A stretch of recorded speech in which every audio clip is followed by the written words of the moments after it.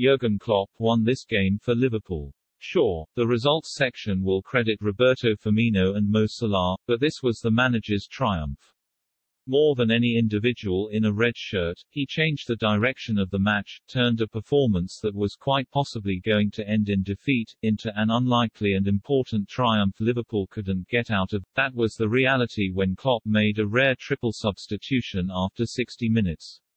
They were pinned back, overrun. They couldn't breathe. Such was Inter Milan's second-half pressure. The Italians were getting closer and closer. Sir Klopp acted. He ditched Sadio Mane for Luis Diaz, he brought on Jordan Henderson and Naby Keita for Fabinho and Harvey Elliott in midfield.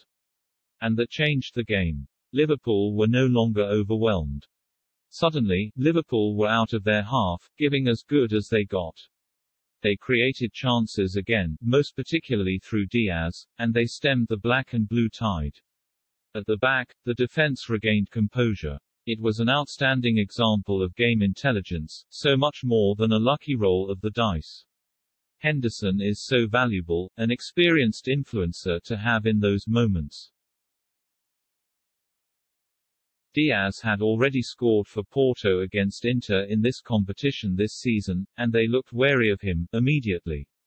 It was a brilliant power play, a product of having such strength in depth, but also the work of a manager smart enough to know when to use it.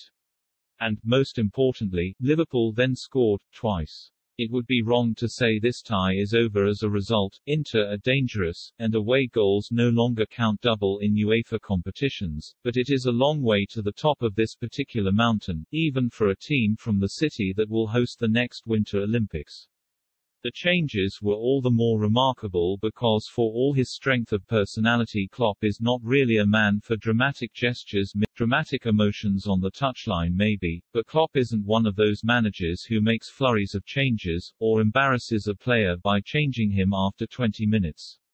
He's not Jose Mourinho, so when he makes a substitution at half-time and then three at once 15 minutes later, something must be wrong.